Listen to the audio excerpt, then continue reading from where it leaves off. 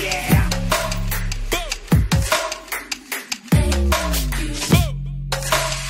Yeah.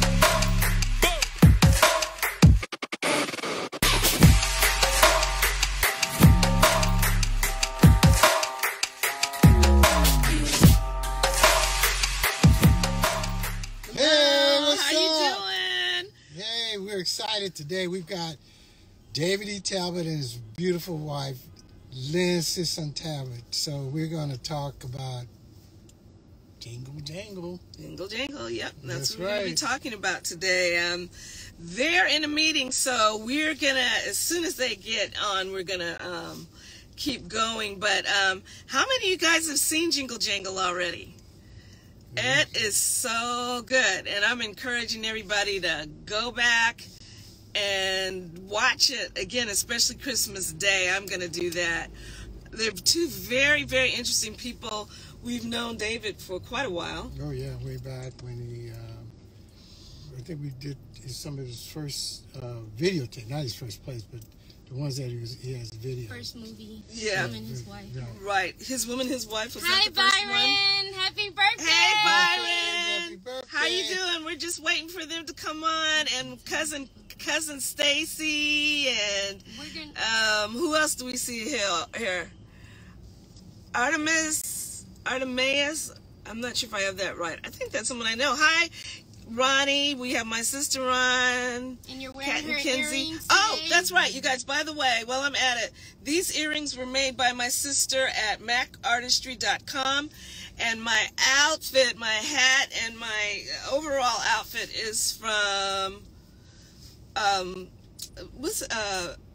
boutique. What's the name of the boutique? Dollhouse Boutique. I'm sorry, I just kind of. We're gonna also just start playing the song.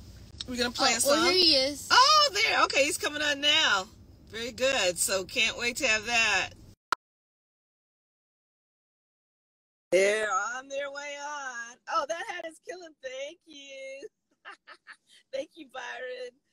Oh, gosh. Oh, my gosh. Oh, There they what's are. Oh, it's so long. It's been so long. Too long. Okay, guys. We tried to put on some, earrings that match the hardware of the movie today. Yes, got my magical earrings. Look at your hair. Got my journey on. So we jingle jangle now.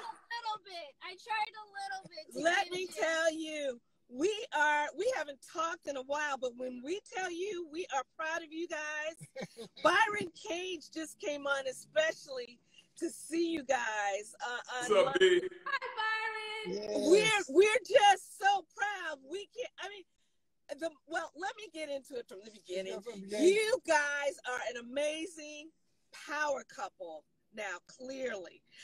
You have done plays even when it wasn't cool. I remember when they were calling them Chitlin Circuit plays. You guys got the last laugh on that one. So we're so proud of that. And now you're doing stuff with Netflix and just producing and directing and writing and at an excellent, just the top level. And we just wanted to say hello, and we want to encourage everybody to be on. But you guys people may think this is overnight success, but this is not. David Talbot. Mack. Vicki, Mack. What you doing? How you doing? I'm good. Hey, Claude Chanel, how you doing? I mean, we met David. As a matter of fact, the family met you at a Super Saturday event in San Mateo, California, when you were at KSOL. That's how long we've been knowing you're behind. Yeah, I knew your mother before I knew you. Lynn came into our lives, and I've got to tell you, these two incredible people, if it wasn't for David Talbot, that first record on Kirk Franklin could not have gone platinum without that platform. Well, I'll tell you, a lot put of him in the play. Go ahead. A lot of people don't know. A lot of people don't know our history. And as much praise and thanks as you're giving to Lynn and I, these two power couple were our first relationship and understanding of a power couple, and built gospel-centric records and launched gospel-centric records and changed the face of the gospel industry. Changed it. I mean, Vicki Mack was, Vicki Mack was flying into Bobby Jones things on private planes back in the day. Before anybody knew. But it's your turn now. I know, but I just want to set the. I just want to give the history of our relationship. So Vicki Mack and Claude started Gospel Centric Records, and they had Donald Lawrence came out with Songwriting point of view. And so that's why I first learned the Gospel Centric, because Donald was helping me with my second play, Lord Have Mercy, which starred Morris Day and the Clark sisters. Edwin, the late great Edwin Hawkins was the musical director. So Donald was telling me about you all, and then when it was time for me to do He Say, She Say, but what does God say? Now, you all that don't know me from my play business maybe, but this was back in 1994. We met. That's right. Yes. And you knew the family. You knew people in my family, and my mother was mayor of San Mateo back then. Yeah. And had KGO radio. It was crazy. Right. Well, so Kirk, so I wrote the play, He Say, She Say, but what does God say? And the promoter at the time, Al Wash, one of the promoters. Al Wash. A big Al Wash. Big Al Wash. So Al said he read the synopsis for He Say, She Say, but what does God say, which was a story of a young pastor who is changing the face of this old school storefront church and getting them to embrace the community that was a little bit shadier than they were inside the church. Right. And then Al said, hey, you heard of Kirk Franklin? I didn't really know that much. No, right. Cleveland. And I listened to all the Douglas Miller. I listened to all the old school, Alfred Walker, Mighty Clouds. I'm old school gospel. So I called my little sister up, Lene, and I said, what do you think about Kirk Franklin? She says, oh, I love Kirk Franklin. She started crying, silver and gold, silver and gold. So Al said, I'm going to fly you out to Texas. He said, he's like the gospel MC Hammer. So Al flies me out to Texas, to Dallas, and then Kirk is in there, and he's like a Reverend. He had on his jean jacket, high top fade. His hairline was going way back at the time, but he was holding on to it. So he was holding on that tight. Yeah. So Kirk was like, Reverend, I think I can do a good job. So I went over to Kirk's house. It was David Mann, Tamala Mann, Chris Simpson, Dalen Collins over his house. And I remember David Mann, who everyone knows as what's the character he plays? On The Browns. The Browns. Right. So David came over to me. Dave Mann came over to me and said, Mr. Talbot, I think I can act. My wife says I'm a fool. And so I put David Mann in He Say, She Say, but what does God say is the character 40 Ounce. That's when he first acted, and him and Tamala. First acting role. Yeah. Wow. And Kirk, I never will forget, we showed up to Philadelphia. We were about to launch He Say, She Say in Philadelphia, and we were at the Merriam Theater. This was before I met Lynn. Right. We showed up at the front desk, one of the front desk attendants who always, we would stay there at the DoubleTree across from the Merriam in Philadelphia every time we played there. And so she said, hey, David, I'm so happy to have you back. She says, this play, I love the other plays, but this one, I can't wait to meet Kirk Franklin. I love his music. And Kirk was standing right next to me, checking in. I was checking him in. And I said, yeah, you like Kirk Franklin? She said, yeah. I said, well, do you know what he looks like? He said, yeah, he's one of them big old, all the gospel singers are all big and heavy. He's one of them big old, and I said, hey. And she said, he's real big, because the big ones can sing.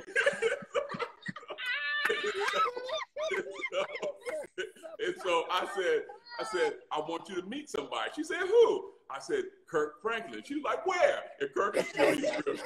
She's like, where? And I took her down a little bit. There's Kirk. And she's like, he's like, Reverend, it's a sister, pleased to meet you. God bless you. She's like, oh, she was going crazy. She said, I didn't know you were. I thought you were big. She said, I'm not big or tall. I mean, it's crazy. And then your wife is so accomplished. Yes. The things we've all accomplished. It's just amazing. Literally, when I saw Jingle Jangle and they started dancing, I started crying. I couldn't take it because I knew where you guys started with all of this. And Lynn, where were you born and raised? I was born and raised in Las Vegas, Nevada, which is where we met, because David was living there at the time. We met in '97 and got married in '98. And when I met Lynn, Kirk and I, on that tour, he say, she say, I remember, we went to a shop in Detroit called the Funky Broadway. And that's where all these Detroit, I'm from Detroit. Kirk, Gators, Big Block, yes, for Claude wear, still in his So Kirk, this is how ignorant we were. The play was selling out all across the country. Kirk was going crazy, and so we were sold out 2 weeks in advance at the music hall. So Kirk called me up and said, Reverend, he said, what you doing today? I said, I'm just chilling. He says, come on, we're going to go shopping at the Broadway. So we went to the Broadway, and we went in there, and they shut the store down because it was Kirk Franklin and me, and then we had the Dickens play. And Kirk was who he was. And Kirk was like, what you going to get, Reverend? And I said, I don't know. I said, this stuff's very expensive. He says, I think I'll take one of them and one of them, one of them. I looked at Kirk. I said, well, then I'll take one of them, one of them, one of them. So our dumb butts was trying to outbuy each other. And my dumb butt won. My bill was $10,000. Stuff. Big block Crocs, a fur coat. Well, they got it. That's what he had in his closet when I met him. And I was like, we're going shopping. And so I met Lynn. When I met Lynn, she came into the closet, and when we first came over the house in Vegas, and I was showing her the house and everything, trying to, get her to fall in love with me. You know what I'm saying? And so she looked in the closet. She's like, whose clothes are these? And I said, those are my clothes. She said, you dress like that? You dress like my daddy. No, my daddy dressed better than that. So she said, I had 9 pairs of crocodiles and mustard-colored suits and olive-colored suits and cobalt blue. The stuff Claude has in his closet. I had. Detroit. Byron says, like we did when we shopped in Chicago after the Oprah show. Yes. So Lynn has come in not only to change my personal aesthetics, but she's elevated everything in my work. I mean, the way it looks, the feel, the quality, the casting, everything. She's always in my ear and always pushing us forward. So, you guys do a great job together. Yeah. You kind of compliment and work together to do some great things. Because, Lynn, I didn't realize that you were a producer yourself. Like, were you a producer then when we met you too? No, David and I met. I was a senior in college when we met. And, so I graduated from college that summer. David and I met. 3 months later, we were engaged. The next year, we got married. That summer, that's why I said, don't play around. Just get it done. Just get it done. That year, that summer, I graduated from college. We had gotten married, and I had company managed my first 40-city tour. That's how that happened. I wasn't a company manager. I wasn't, doing that, but I always had a love of the arts. I did study the arts. I was in drama, and I graduated with an English major. And so I just, just how women are. When we step into a situation, we want to make it better. We do what we got to do. And it was my thing. I did study business. I wanted to elevate the play circuit and organize everything. Yeah. You know, I wanted Yes. us in better hotels. I wanted the accommodations to be better across the board for the cast. I wanted it to be organized when we're talking about comp tickets and all these different things, because that's really what it is at the end of the day. We're trying to set up organization so we can spend the time promoting and making the best play that could possibly be done. Well, you know the Right, place. right. The name of my production company was Winging and Prayer Productions, and that's how we were. Oh, sir, it was on a wing. Look, as God says, He helps those who help themselves, and you need some help. We have the same dynamic as husband and wife, and we found that it's not always easy, and it's not always easy to turn on and off the hat. And also for a woman, Lynn, when you're in a position of power, and when you're out there, you're a producer, that's a position of power. Right. How have you guys worked that out? I mean, thank God you're still married. We've been married now 40 years. 40 years, man. How has that worked for you? And you have a little boy now. And Well, look, to be honest, you know, it's tough. It's tough sometimes. And, you know, it's been 22 years now, but I think the one thing that does bring us back to center is we both want the same things. Yes. Now, we get on each other's nerves, Yes. and I need to take a separate car to the theater because I need to go in. Tell the truth. Tell the truth. You know what I mean? Because we need our own time to figure out what our day is going to be like, our own time to figure out how we're going to handle the situation. And plus he's an artist as well. So Really and he's an excuse for acting crazy. But you know, learning to respect each other in that way is the key. Yeah. It's key. But it's always, for Claude, I know people come up to us a lot of times and say, oh, we want to be a couple like you. And I'm thinking, baby. Yeah, baby, you don't. It is always, you know, when you work together, you live together, you love together, you dream together. Right. David Mann Jr. just came on. Yes. Who? David Mann Jr. Oh, what's up? What's up? Tell your daddy I said what's up. And Bootsy is on. Maurice Wilson played Mother Butler, and she say one of my best friend. Yes. And I saw Alexis Field. What's up, Alexis? But when you work said, together and when you live together. Yeah, and so what happens is, you know, it's you sometimes just need you want so much for each other and the best, and sometimes you're like this, you know, and it's like that Rubik's Cube. You know, there's this beautiful Rubik's Cube there and all the colors fit, but during the course of the business and life, it gets all jumbled up, and you just got to figure out, how can we put this Rubik's Cube so we're in harmony again? And for my thing was, as a man, you're in the business before, you think you know every damn thing. Yeah. You want to fight for the bust the system. You want to fight it. And, you know, the best thing, this woman has always had my back. Her intention was always to elevate everything that I did. So once I learned how to get out of my own way, which I'm never going to lay over and play dead, because I feel you, man. I got one too. Yeah, but it's a blessing. It's a blessing, and it's not easy. But if it was, everyone would be doing it. But when people are aligned with their intentions, and we want this, she wants the very best for me. I want the very best for her. We want the very, very best for each other. When that is the foundation at the end of the day, then you can work through all the other. Right. But it So- is an extra added component. Yeah, I think the only difficulty Kevin Bond. Yes, Bond is Risk I game think in the the house. only difficulty sometimes can be the fact that it's the perception outside of it. Because when you have your husband or your wife with you, sometimes people judge and they want to punish you for the fact that you're married or you're together. You have someone related to you in your family, in your business. And I don't think that's a fair assessment. You know, a lot of times people would try to view me as like the +1 or the must hire. You're really not that intelligent.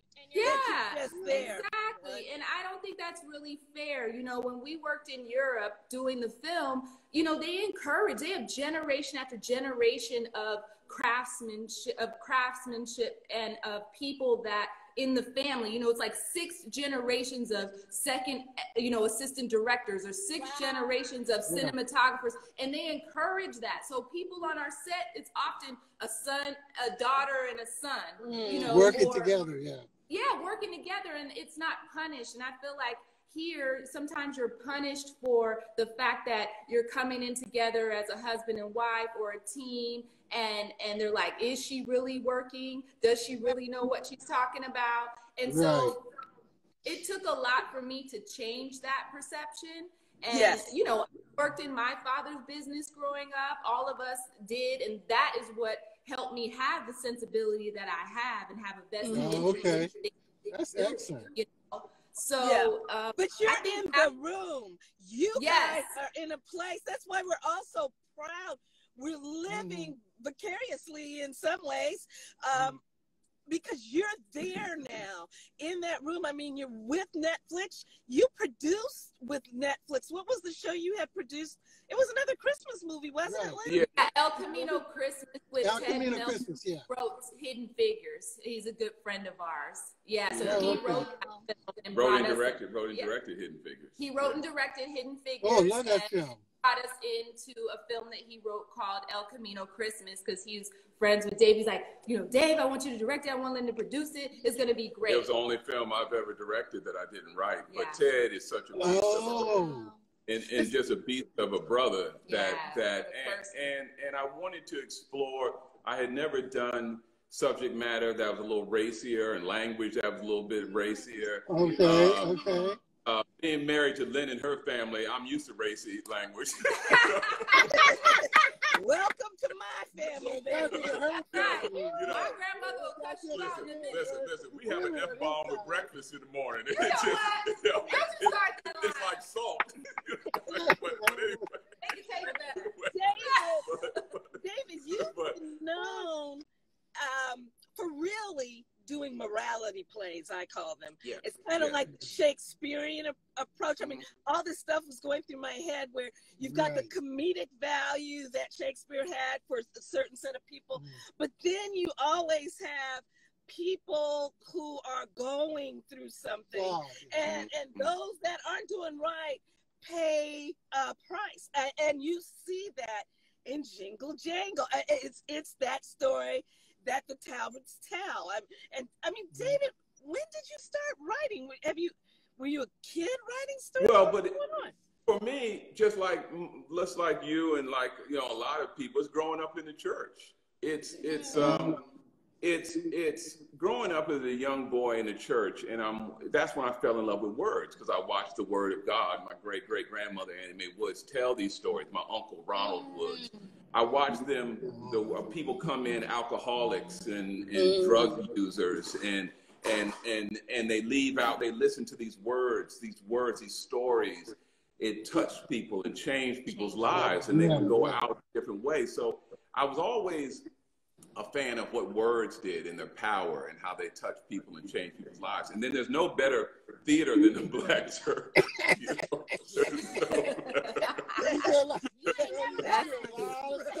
It's the best comedy ever. Is in them storefront Black churches. You know, and now with the internet, COVID, social networking, the housewives, this and that, it has just blossomed even more in the stories that you can tell, it seems like. Yeah, it has, but you know, the experience working with Ted in El Camino Christmas was really profound for me, because Ted is also from a similar background, Catholic background. Heavily, his parents, his mother, I believe his mother, and but he's Italian, which means F-bombs are like hello. You just have to say Hail Mary after. You know, but it helped me to understand that the language wasn't, it was the intention. And And so then that detached me from having these issues with language, because at the end of the day, what was the intention? What was the heart? What was the purpose to get point you're trying to get through? So at El Camino Christmas, it was racier. It was an R movie. It was, but it's a beautiful movie full of heart. But it had, for the first time, I was directing non-Black cast. You know, it was Jessica Alba, Tim Allen, Kurtwood Smith, Dax Shepard, and Michelle Milet, and I just had a great time. And one of the biggest thing, Luke Grimes, but the biggest thing at the premiere for the drive-in premiere for Jingle Jangle, I invited Tim Allen. That's my buddy. So I invited Tim. Look at you. Yeah, the Santa Claus. And Tim texts me. He says, David, it's simply wonderful. He said, you made this old vanilla Santa believe again. And I mean, you know, it's. I love Tim Allen. I mean, but you know, he was there with his family, and what the experience of El Camino Christmas and Jingle Jangle has done, it's just it lets you know that this is a world community. As much as I love telling stories for Chicago and Atlanta and DC and Detroit, and I will always love that. But the world wants to hear these stories too. And that's what this experience has allowed us to do, is connect with people around this globe with the story. And these are universal messages, you know, the messages of hope and belief and forgiveness. You know, we all want the same things at the end of the day. Right. And we just need the opportunity to showcase ourselves wanting those things. We want the same opportunities.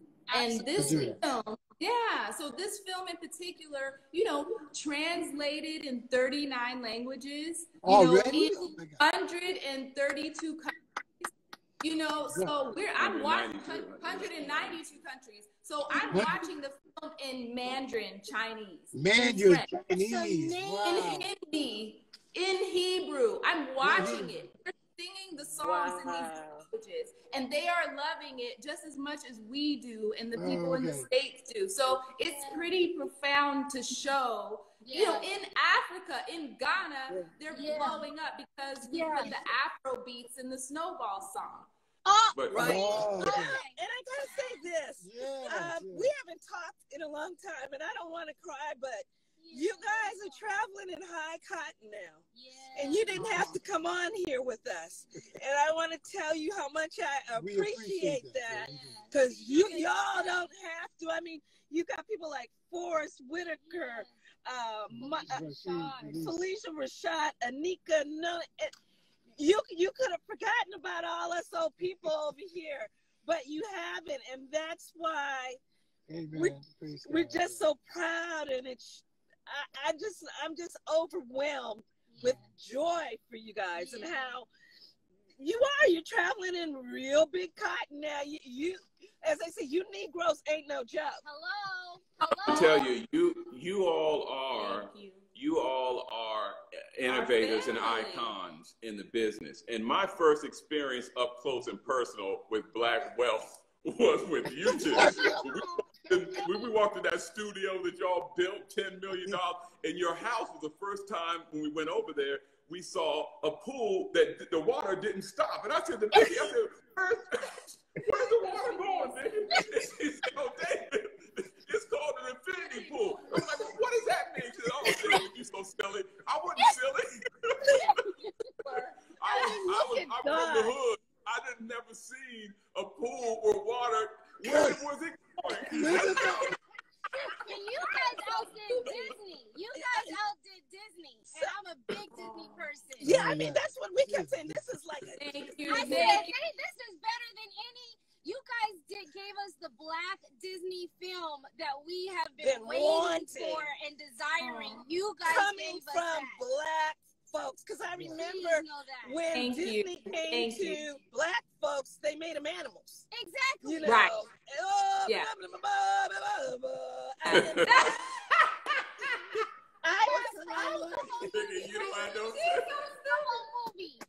I know exactly how you feel. I know exactly what you're saying.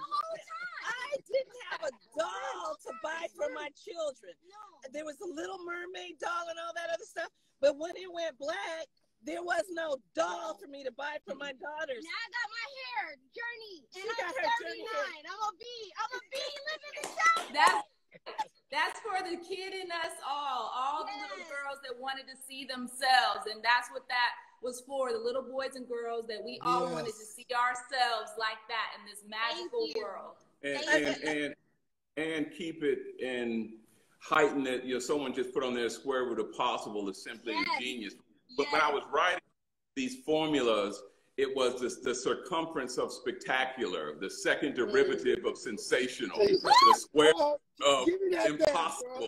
And it was like, okay, you know, when you're in the zone and the thing is bigger than you and it's really flowing to you and through you, and you just stay in the zone, and all these wonderful things were coming to me, and the fact that they're put out in the world and people are responding to them the way they are is overwhelming. It's still very you what you guys did is, because my father's a software engineer and worked for TRW, my story time was what you described, the math, the everything, like sci-fi films. That was my experience growing up, which is making me emotional.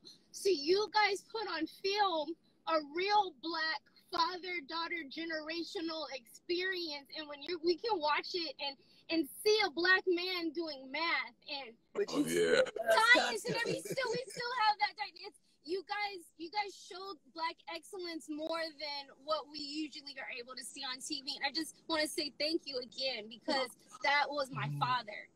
Thank you. Well, I'll tell you this, we have that in common, because my father was the first Black optometrist licensed in the state of Nevada, and we had I was a daddy's girl, and it's that same relationship. So I understand exactly the sciences and stuff were a part of my experience growing up. And you know, David always talking, it's like that father-daughter experience, you know, is so important, you know. And I lost him a few years ago, and this was an amazing way to honor him and his legacy as well.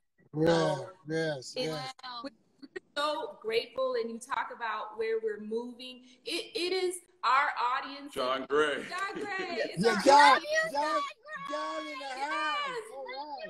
It's our audience, and it's you guys that have supported us over the years, that have helped us get to here, because you valued our stories, you validated our stories, and it made it possible for us to elevate the stories that we were telling in this way. So I gotta tell you a story about John Gray. So I just want to thank everyone for that, and you, Vicki, too. I mean, look, I met Beyonce because of you, Vicki. Remember that album, His Woman, His Wife? And Tony Child came in the studio. Yes. So you remember that? So there's so many pathways that we all have traveled through to get to here. And and we're never gonna forget where we came from, and we're always gonna stay in touch and connected with everyone that has helped us. That's why you always be successful, right? Because we are gonna watch everything, and I know everybody here, everything, because we feel like it's ours. Yes. Well, it was more than that. You know, it's just quality.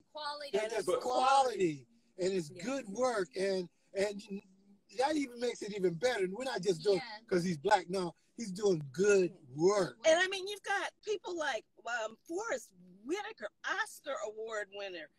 But I tell you, before I was able to, the level of talent, and I'm so, you know, John Gray I've been knowing John for 20 years. Donald Lawrence called me. John, what was the beautiful singer out of Ohio who was your friend? But so Donald called me about a singer to be in Lord Have Mercy, and Donald Lawrence, who is like that's like my big brother. That's my first baby. That's my first baby. Oh, Donald Lawrence is everything. That's my brother. But Donald called and said, there's John Gray, who's a great singer, and out of there, so we flew John out from out of Ohio, some part of Cincinnati or somewhere, Ohio, and John toured from where? Dion Rhodes. Dion Rhodes, who's a brilliant singer. But Dion called me up and said, what about John? So we flew John out, and that's how he got out of Ohio and was in the tour with Kirk Franklin. And then when the play, and John killed that tour. He killed the role in Cincinnati. And then when the tour was over, Al said, hey, I think we're going to tour anymore. I think we're going to do some other things. And I said, what things? He said, you'll hear about them. And so he said, I'm going to tell you 4 words. He said, the tour of life. Yeah. And Al put together the tour of life with Kirk. He came right off of He Say, She Say with Kirk, with Big Fred Hammond, who's a beast, and Yolanda Adams, and John. And they said they were going to make it part play, part concert. And John came out there, and the rest is history. So I just want to say about John that when I see him doing his thing and at the level that he's on, just so very proud. We had a great time. You gotta think of all the people that were with us and were young at the time, and what you guys are doing now. You've also, you've worked with Key. What I always call Key. Yep, Keegan Michael Key, and Nika Noni Rose, Felicia Rashad. Ricky Martin is doing the voice of the character. Now, Ricky Martin, that was interesting. I like it. John Legend. John Legend wrote one of the songs in there called "Make It Work." Philip Lawrence, who's an amazing songwriter, who wrote all of the other songs. And he's written all the hits with Bruno Mars. Yeah, I was going to say with Bruno Mars, Yes. And what about the beautiful little girl that she's Journey, Madeline Mills. What a beautiful little girl, and what a voice. What a voice. We did this worldwide search for her. We did it in John and Netflix, and Madeline came in to not audition for the role. She came in to claim what was hers, because that little girl. That's right. Yes, she did. Of everything. Yes, she that is. little girl is a burst of everything. Yes. And she just stole my heart. I mean, I love that little girl right there. Ed Roebuck. Do you remember Ed Roebuck? He used to Ed. He said you all have come a We long love Ed. way. I'm gonna tell you a story of Ed. Ed is, of course, was working with Nancy Wilson and of course Ed Hawkins. So on Edwin Hawkins' 60th birthday, I fly into Oakland to help him celebrate it. And sitting next to me, the chair pulls up and says, "I'm here and I'm eating the food." And someone says, "Is this chair taken? Do you mind?" And I look over my shoulder, and it's Nancy Wilson. And I said, "No, it's not." She said, "Do you mind if I sit here?" I said, "Miss Wilson, I would be honored." And so we sat there, we talked the whole time, and she wrote me at the end of the day. She says, "I got something for her." She was leaving. She wrote me a note, which I have it upstairs in my office. It says, "From Nancy, I would love to be your dinner date anytime." And this is Wilson because of Ed Roebuck.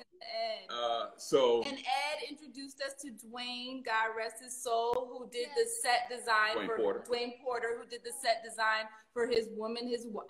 Yes. Yeah, but love makes things happen. And love makes things happen. Yes. And so Ed's been such a dear friend for years. Yes. So we love you, Ed. Yes, yeah, I mean, you got some of your folks here right now. Yeah, and reunion. Are there any questions? You want to take some questions from? Yes, and we'd love to get some of their questions. And I've got another question too. But yes, we'd love your questions, guys. How did you come up with people speaking British English and American English all at the same time and it making sense? I'm like, this guy is from England and this guy is African American, and they are communicating with each other, and I'm having a whole experience here. You know, for me, when you just do films in the States and Lynn travels, she would travel without me. I would always say I got to work. She's like, all right, I'm going. I'm in Rome. I'm in Italy. I'm obsessed with Lynn. I'm obsessed with Lynn. But we would, when you're just in the States, you think that you're in a bubble, and you think that it's just kind of everything is just a black thing or a white thing, and you don't really understand it's a world thing. Yeah. And so when Lynn finally convinced me for my 50th birthday, she took me to Paris, because I told her, she said, where do you want to go for your 50th? I said, I want to go to Paris. I think I want to have dinner at the Eiffel Tower. So she flew me out the night before. And for my 50th birthday, we had dinner on top of the Eiffel Tower. Wow. And it's my first time I'd ever been out of the country. Really? First time I'd ever been out of the country. Yeah. You know, growing up in D.C. in the black church, the biggest event was going up to the outlets in Richmond. Oh, we're gonna go to the outlets. I was like, David, you lived in D.C., you grew up in D.C., you never went to New York? No, the outlets on the church bus, when the mothers would blow up that bus, that one bathroom, and you saw the church mothers headed back there, you were like, Lord, we're going to be in trouble. And when they blew up that bus, your tears, you were crying, the fumes that were in that bus. Oh my God. But when I got a chance to travel, when we went to London and I went shopping, all the stores that I went in Paris, they were playing soul music, black soul music. They were playing hip hop music. And when I went up to the stores in London, in the stores, it was Cube on a t-shirt, Ice Cube and Snoop and Biggie and Pop, and people's hats and the jeans were sagging and they were in Jordans. And I said, wait a second. What you have told me that our culture, we don't travel is not true, because everybody travels to black culture around the world. I call Cube up. I swear, I call Cube up like you. We can make some money now. If you send me a box of t-shirts. We can make a fortune here. But you get a chance to see how connected we are, more connected than not. And so when it was time to shoot here in London, and they said, where do you want to shoot? Good friends Kwame Parker and Nick Nesbitt said, look, we can shoot in Toronto, we can shoot in Atlanta, we can shoot in Montreal, or London. And I said, London. Because we had just got back. And so we went there. So some of that was shot in London? Yeah. It was all shot. We lived in London for 8 months. We were there for a year. Yeah. Wow. You know, Chanel from Trinity 5-7 was picked by Tina Turner to play Tina Turner in London. In the West End. Well, I saw her then. I went and saw the show in London. I didn't know that was her. Oh, wow. You did? That was Chanel. I think she's about to start. And she's getting ready to do Oh, she's about to start now? Okay, so I haven't seen No, she did it before. No, she's doing it in London now. No, this is her first season. This is her first season. And COVID got it up. So it's still there in London. But the one who played in London from DC, she's in. Oh, that's amazing. That's a small world. It's a small world. All of us. You know, how could we have known what God had ready for us as we were just hustling, doing our thing? When I look at some of the IGs that Kirk has sent me, Kirk Franklin, who's just brilliant. He sent me videos of him across the globe just singing, and people singing those songs. I mean, the global impact of music, of ministry, of a message is just, it's underrated, our global impact. And I mean, look at the songs that gospel centric, all those songs that are around the world. All Kirk has to do is play them first chords of silver and gold. Dum, dum, dum, dum. That's right. That's right. Yes. But it's changing the world. Lawrence all over the world. Yeah. We were really doing things that I don't think I got it all. But now, I mean, like I said, it's your turn. You guys are doing things on a whole different level. And how did you get in there there with Netflix in the first place and be able to get I hope they're giving you a big production deal or something. Well, from your lips, from your lips. But okay, we're praying on it. All right, children. David always is about elevating the work. And one thing that he can do, he can outright anybody. And he works and works on that. And people always ask, because it's not an overnight thing, but he started doing even more research and allowing himself to be influenced by other things. And he's a phenomenal writer.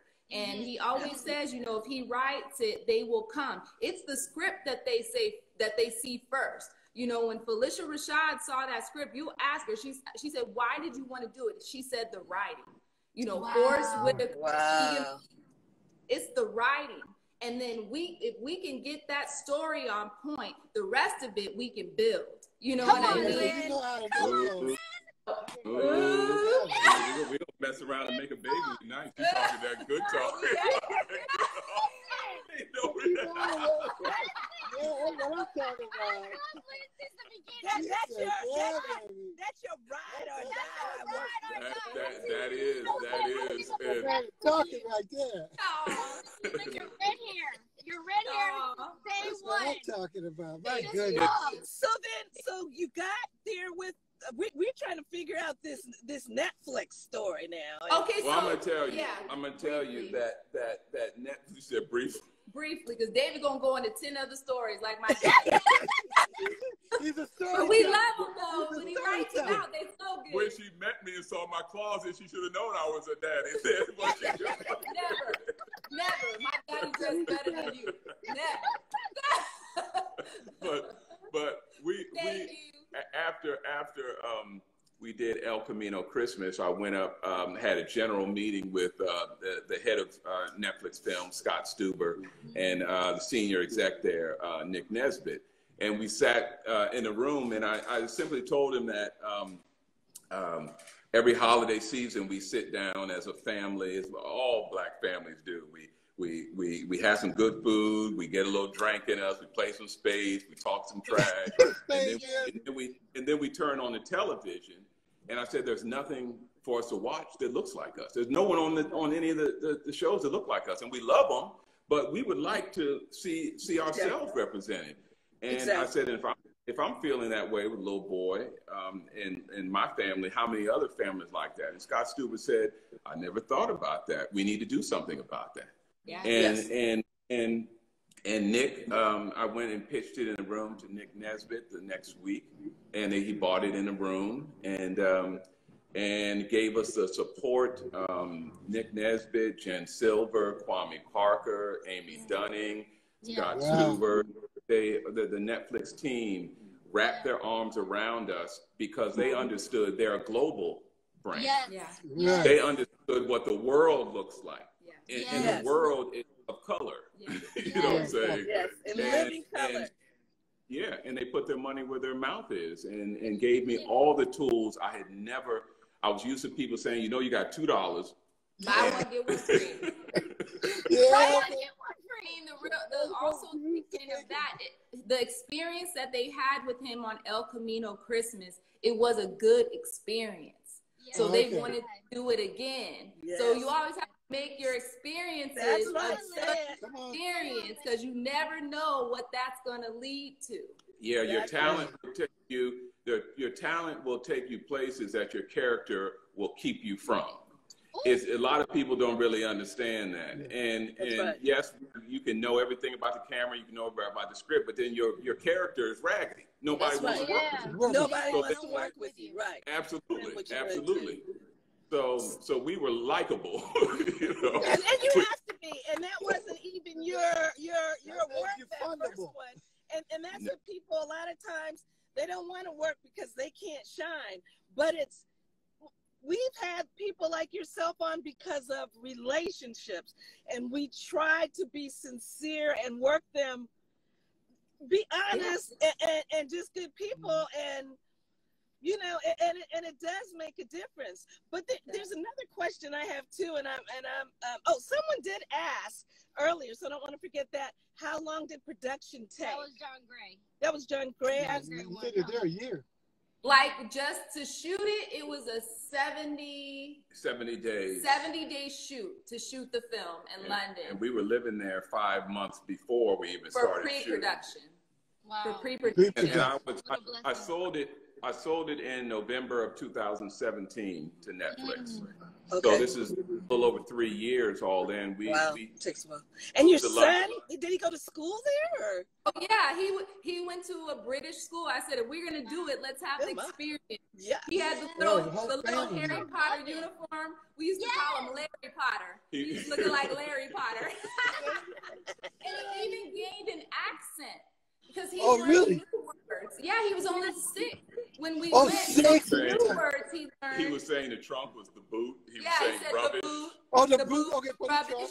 Okay. He was counting in pence and you know, because we're paying in pence. You know, and pounds and all that stuff. So now okay. that are in London that are you know calling and emailing and saying, Elias, we saw Jingle Jangle. We love Jingle Jangle. We love Jingle Jangle. Yeah, and one of the most amazing experiences for me growing up, you know, like most people's stories are in a single parented households. You know, mom, Diane Harris raised my brother and I. But so we took a weekend trip to Paris while we were out there. And so we brought the scooter. So he's riding up the train. The Champs-Elysees. Yeah. And so we go to the Champs and we bring the scooter, and Elias and I are riding scooters up the Champs-Elysees towards the Champs-Elysees! Or the Arc de Triomphe. And I said, God. Yeah. Look at God. Yeah, you know, it's just, I mean, I was just in tears, and you know, but to have this experience with my son, and to be able to share that with my son, you know, I'm like, that's triumph. That's the arc of triumph. Yeah, praise God. It's being in your children's lives, exposing them to opportunities that you not have been increasing their scope. You know, that's the triumph. That's the legacy of what the arts have provided me. You know, and you all as well. You know. Yeah, Tell me, thank you. Tell me about the lady that was the love interest of Forest Whitaker. She was it. She was the show for me. Lisa Davina Phillips. She'd never done a film before. She actually came in and just worked, and she's done theater. She's amazing theater. She's a British theater actress, and that's one of the things. She almost stole the show. She stole it, right? She's hilarious. Yes. And not only that, I mean, that's one thing that we're always so grateful to do is to be able to have amazing legends like Felicia Rashad and Forrest Whitaker, and then break new talent. Break new talent. It was Lisa Davina Phillips. It was Kieran Dyer who played Edison. Okay. He came out an audition for his birthday. That was his birthday present. Never did a movie. He got a movie for his birthday. Never acted. Never got a movie. He got a movie for and Sharon Rose and Justin and Sharon Rose, who plays Joanne. She we saw her in Hamilton there in London. Yeah. Oh, wow. That woman can blow you her heard face her off. singing in the film. Those notes that she hits. That woman can blow her face off. Phenomenal. And the voice those of guys in the background doing the duo. So the guy with the glasses that was doing the background, that's Philip Lawrence, the writer of the songs. Oh, okay. So you can, okay. Well, I tell you, that floored me. And the other big thing that floored me, that made me cry, we were just crying. You go, crying. Is the hair, honey. That hair was every. That was all Lynn. Lynn was coming to my office. Lynn was in my office. I'm trying to set up camera moves and trying to do palettes for the thing. And Lynn was like, look at this. I went online and saw this hair. I'm like, Lynn, I'm in the middle of the meeting. Oh, this would be great. Journey got I got it. The hair and the on that. The way your hair and Shami's hair is right now, I'm gonna be doing that for Christmas. To be able to watch a movie as a black woman with natural hair and get ideas. That was the whole idea, Vicki, is that we wanted to normalize natural hair. You know, we've all had our hair. You know, we've all had our hair journeys, and with the crown act and all these issues that our kids have with wanting to wear their natural hairstyles, it's just not fair. And so we want in this magical world, highlighting natural hair and the beauty that we all show with our fabrics and the gorgeous African prints that we put into the colors. I kind of coined this Afro-Victorian. That's what I'm titling. Afro-Victorian. Victorian. Afro-Victorian. Love it. My mom wanted us to wear the outfits, but with COVID, we didn't know how we could put on I wasn't costumes putting on no properly. costumes. But we would have gotten all kind of Victorian vibes today. And he would have had an afro. It would have happened. I was going to wear a top hat. Yeah. But now We'll do it for New Year. New Year. You do it like coined it Afro-Victorian. Afro-Victorian. It really it gave honor to, you know, we were in the 1800s in the film, so that means everyone was a generation removed from Africa. So Lynn came with the idea with Michael Wilkinson, who's a 2-time Oscar-nominated British costume designer. Yes, he did the Latin film for Disney, right? Yeah. See, look, I know my people. Michael Wilkinson is everything. So he came with these amazing costumes, Victorian costumes, and Lynn said we should infuse African patterns and so he flew to different places to get the exact, you know, authentic patterns, and that's why so vibrant. And it's not just your typical kente, it's the proper No. From Ghana and Nigeria. He didn't just make it up. And, you know, so Michael Wilkinson, I had a dream team, you know, everyone was open to how I wanted this to be, you know, how I wanted this to be. And that's what was amazing, because we wanted something very authentic and unique. It was. Well, you know what? We just got a few more minutes. Okay. We've got a few more minutes, so we want to talk about what you got for the future, and then I'm gonna have to call you on the phone sometime, and we're just gonna have to chat. Yes. Go on for a real. Well, those of you that love Jingle Jangle, we have our Jingle Jangle book. Okay. All right. Where can we get the books? Anywhere books are sold, Amazon, you name it, online. I did this with Penguin Random House, and this was inspired by the song, The Square Root of Possible, which was the song that got me through this movie. Like, I needed my square root of possible, and I sung it every day. And so that's inspired this one. So it's a sweet little story, The Square Root of Possible, Jingle Jangle story. And this one, Jingle Jangle, The Invention of Jeronicus Jangle, is a middle grade book for 10 and up. And actually, it delves more into the story, but actually had Felicia Rashad. She reads the audio book of this one. Audiobook, okay. Yeah, so you can find audible.com and on Amazon, anywhere you put in the books, they'll come up and you can get them great holiday gifts. We're going to get them. Something to get those on the legacy of Jingle Jangle. Oh, sorry, Clyde, what'd you say? No, I said we're going to get one for our grandsons. Yes, he would love it. And it's just we want to expand the universe of Jingle Jangle. We want it to be part of holidays forever. And we'll share on the Instagram as well. Well, I'm afraid we're going to get cut off because at 6 o'clock they knock you off. They knock you off. No, I just know. She's probably going to reiterate. Thank you, guys. We love you. We love you. Thank you so much for coming. Thank you. And, you know, you guys were, you know, we could talk all day. I said, man, I don't know. We'll do another one. We'll do another one. New Year's. It felt like New Year's at the house. But you guys got to, besides the book. Elena Karen is on. Elena just came on and said congratulations. Yes. What's up? Yeah. So, any new films or anything coming down the pipe? We got a few. Okay. And we're taking Jingle Jangle to Broadway. Love you, boo. Just so you know. Every year, we want it on the stages all over the world. Right, because the way you filmed it was kind of very adaptable. And we want to say the thank theater, you. The theater flows through my bones. Yeah, Yes, it's it there, does. it's there, man. Oh So gosh. thank you so much. We love you. Everybody make Love you sure guys. you watch the show again. Watch the show. Check out Jingle Jangle on Netflix now. Yeah. Love you. Love you. Bye. God bless. Bye. Love you. Thanks. Hello, what's Thank up? you so much for watching Carfittable Yes, Talks. thank you.